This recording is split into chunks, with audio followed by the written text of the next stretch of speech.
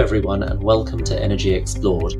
This podcast covers the challenges of achieving a carbon-neutral global economy, cutting emissions of gases and pollutants, and setting up new energy systems.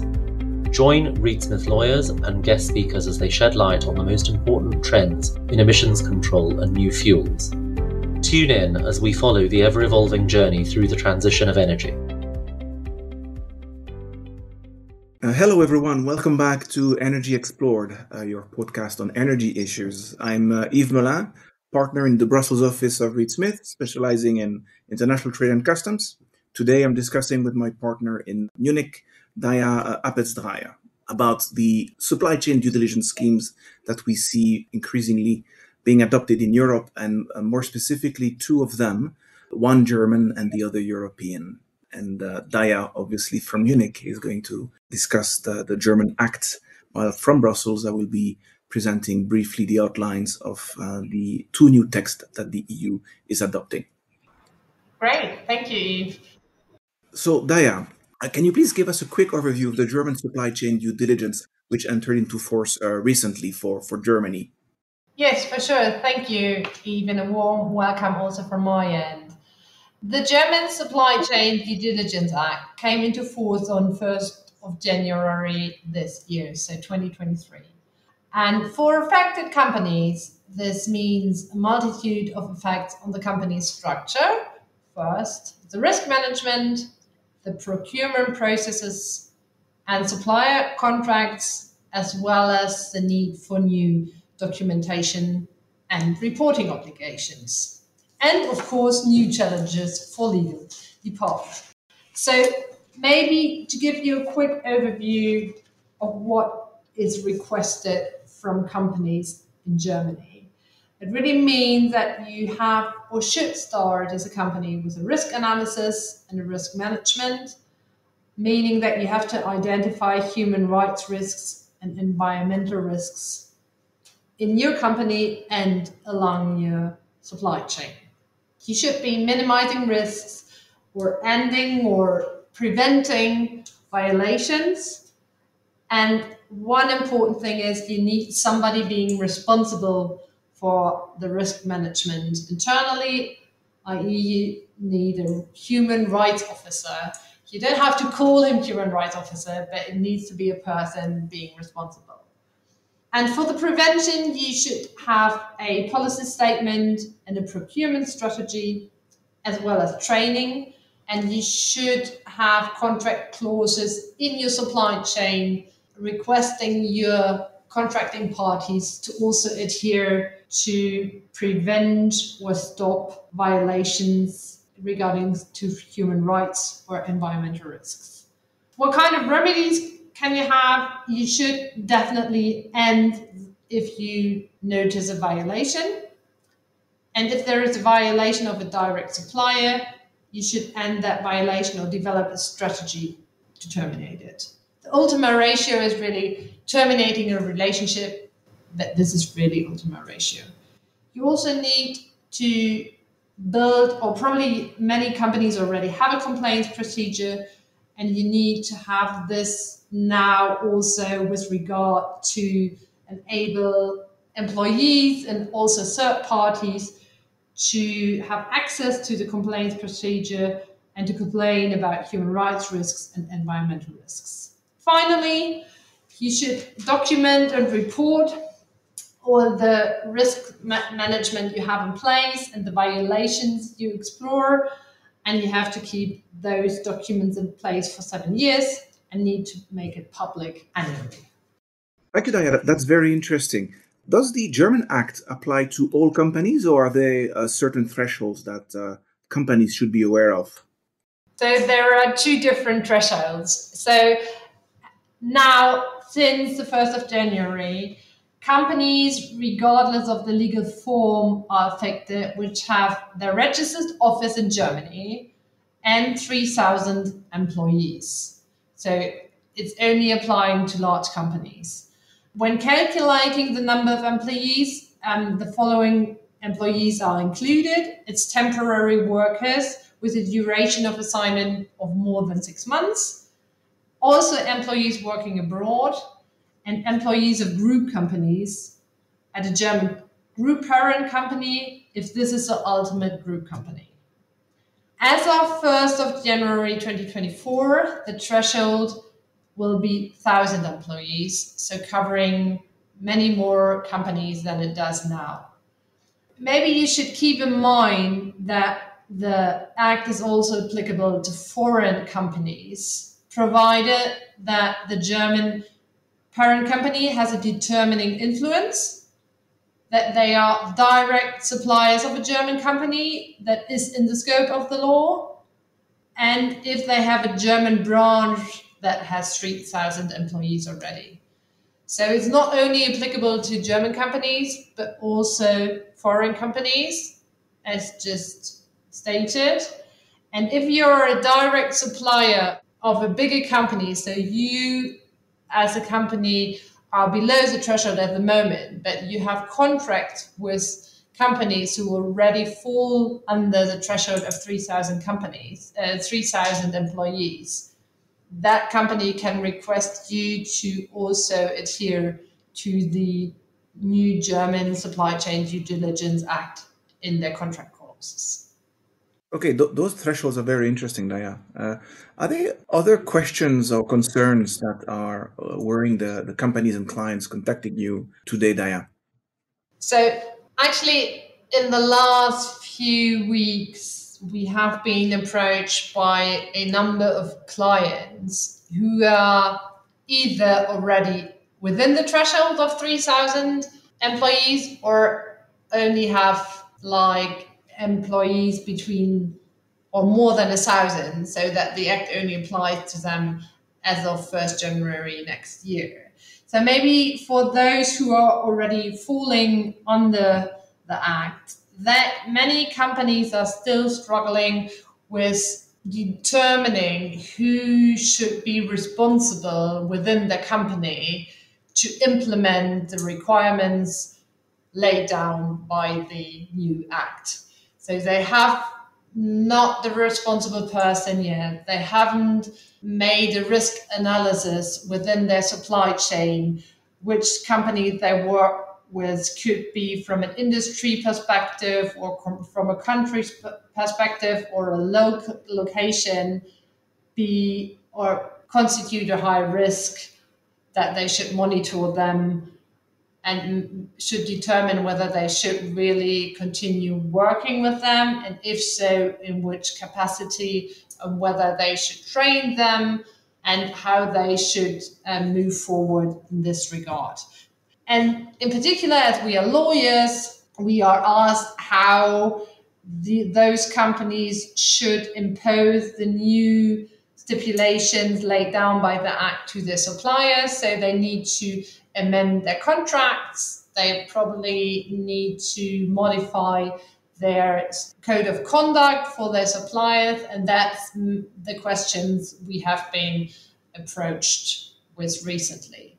For those companies not falling under the Act yet, they are either approached by bigger companies who ask them to accept new contract clauses to adhere to the Act, or they try to prepare for the Act applying to them as of next year. So they are starting to build a structure around the risk analysis and risk management and the complaints procedure to be ready as of next year. Okay, many thanks, Daya. That's most interesting. So, Yves, could you give an overview of the situation from a EU perspective, so a broader perspective? What will the EU bring to what Germany already has? Of course, Daya. Actually, a lot of what you explained sounds very familiar to me because the philosophy of the EU directive is not far away from what the German Act provides. First, a bit of an introduction for those of our listeners who are not familiar with the EU. The EU has 27 member states, and Germany is the largest one. And so, what the EU is doing is to bring and ultimately replace what Germany has been doing, bring the same type of rules to the entirety of the EU's member states, to 27 member states. A directive, to speak a bit more about how the EU adopts its own laws, A directive is a set of guidelines that the European Union gives to its member states. And then those guidelines need to be implemented by the 27 member states in their own binding piece of legislation. In practice, directives can be very prescriptive, which leaves little room for maneuver to the member states. And I think this is what we should expect from the directive. The directive, it's not hard law yet. We only have at this time a proposal by the European Commission that was adopted and published a bit more than a year ago for a European directive governing the due diligence of supply chains. And the Council of the EU, that's the 27 member states gathering and voting on Commission proposals, had its own opinion on the directive in autumn last year. Now the file is with the European Parliament, which is currently discussing the text proposed by the Commission in its various committees, and we are really in the middle of that process now. So we do not have yet a final text, but we know what the Commission has proposed, we know what the Council has said, and we know what are the discussions and parts of those texts which are being debated by the Parliament. And this is what I'm going to present briefly to you now. And the directive essentially has three categories of due diligence requirements. The first category is in the broader labor standards / human rights bucket. And there's a list of a series of International Labor Organization, ILO, conventions on a number of standards governing the labor standards that companies in the scope of the directive, and I'll get back to that in a minute, have to screen. So that's the first leg, labor standards and human rights. The second one is a series of environmental standards that companies need to comply with and audit their supply chain and value chains about. And a third leg is climate change and carbon footprint of the supply chain. And so these are three types of behaviors that companies are expected to do supply chain due diligence about. One important difference that I already noticed with the German Act is which companies are in scope.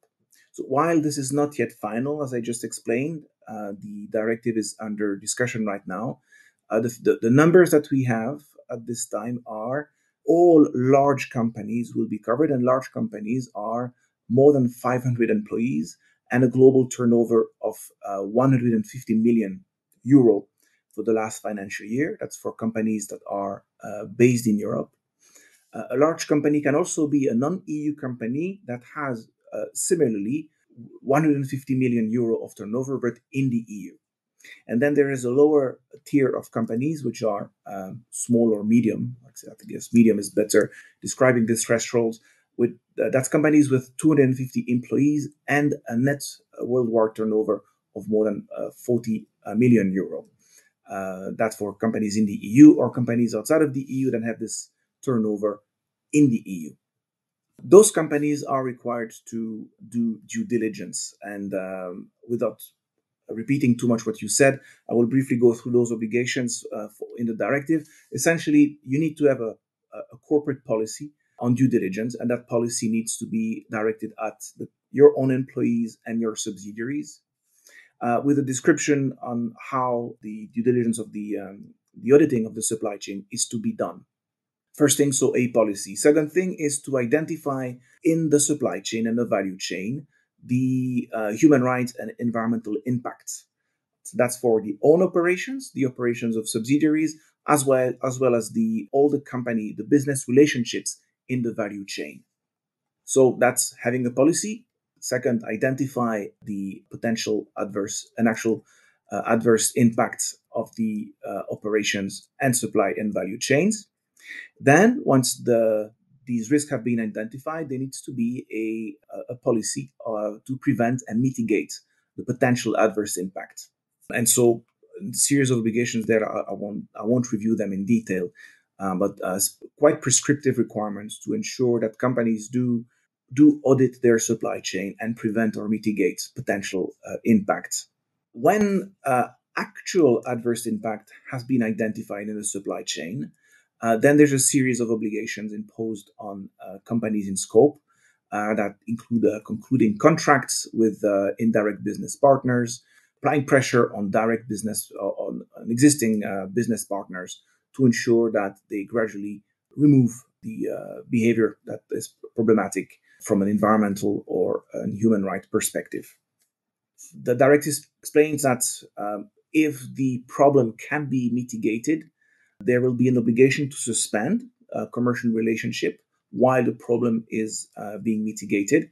If it can't be mitigated, a suspension is not enough, and adverse potential effects that are severe will require the termination of business relationships. And so that's an important feature of the directive. Companies ultimately will be required to end and minimize adverse impacts, including by terminating existing relationships.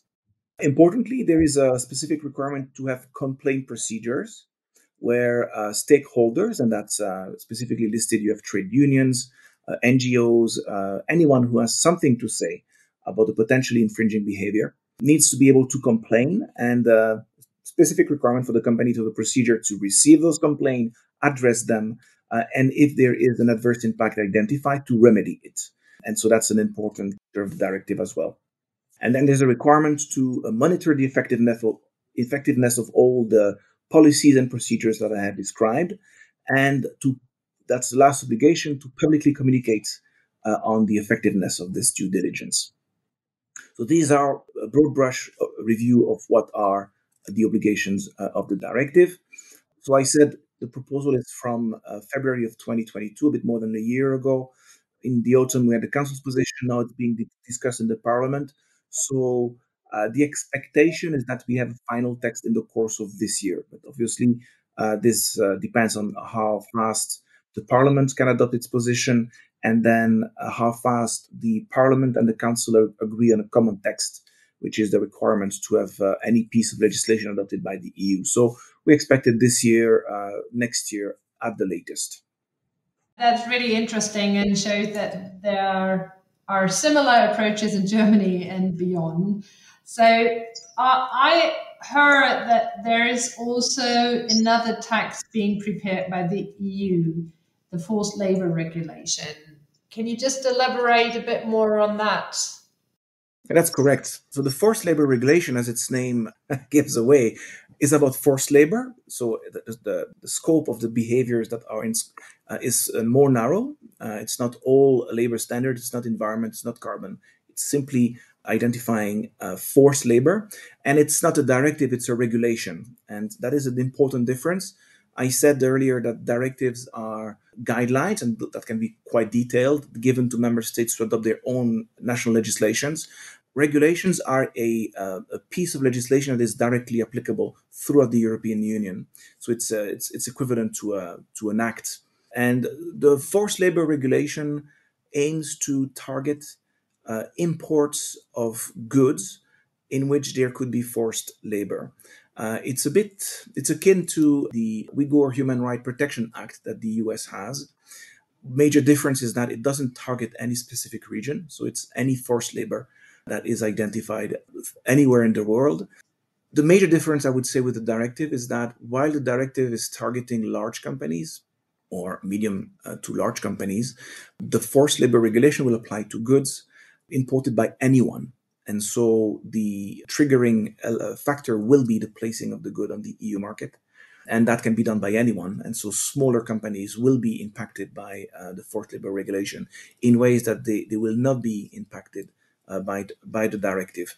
In terms of the timing, in terms of the adoption of the regulation, the Commission proposal came only in September of last year. And so we are roughly 6 months behind in the negotiations but the adoption between the various EU institutions. So we should not expect this year, probably for next year. So yeah, that's essentially the forced labor regulation in a nutshell. Watch that space, because while it covers fewer standards, only forced labor, the impact could be much bigger by capturing entire flows of products. Imagine, for instance, silicon produced in Xinjiang or any other place on the face of the planet where there is evidence of forced labor. When this comes to the surface, is notified to the competent authorities, and who those competent authorities will be is not yet known. It could be there should be a big role for customs authorities plus an agency in each member state. Once the forced labor situation is known, there will be a fairly rapid fire sequence of event. Questions by the authorities, possibly customs. Tell me more about this consignment, let's say, of solar panels that you import from, let's say, Sri Lanka. I'm told that it could be including silicon from Xinjiang. Please demonstrate that it's not the case, because I have evidence on file that there is forced labor there. And the importing company will be required to collect and provide this type of information. And the inability to answer, as is often the case in customs investigation, then is trouble, because customs will ask you to destroy the goods, for instance, which is the most likely scenario.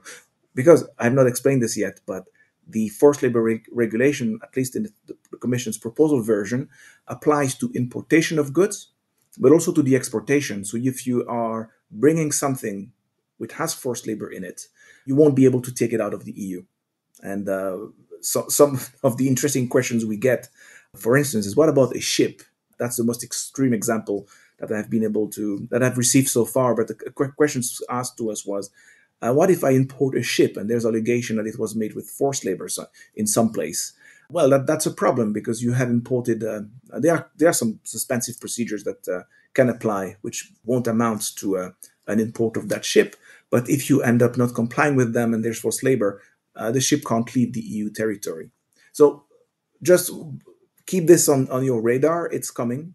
It's a companion to the directive, and it's going to require some serious supply chain auditing by anyone placing goods on the EU market as well. Thank you all for listening. I think it was a very interesting episode about the Supply Chain Act coming into force in Germany, but also in Europe, and also what we have to expect regarding forced labor regulation. And I hope you enjoyed it, you learned something, and look forward to hearing something from you soon. Thank you. Thank you, everyone. Energy Explored is a Reed Smith production. Our producer is Ali McCardle. For more information about Reed Smith's energy and natural resources practice, please email energyexplored@reedsmith.com. You can find our podcast on Spotify, Apple Podcasts, Google Podcasts, Stitcher, and reedsmith.com, and our social media accounts at Reed Smith LLP on LinkedIn, Facebook, and Twitter. This podcast is provided for educational purposes. It does not constitute legal advice and is not intended to establish an attorney-client relationship, nor is it intended to suggest or establish standards of care applicable to particular lawyers in any given situation. Prior results do not guarantee a similar outcome. Any views, opinions, or comments made by any external guest speaker are not to be attributed to Reed Smith LLP or its individual lawyers. All rights reserved.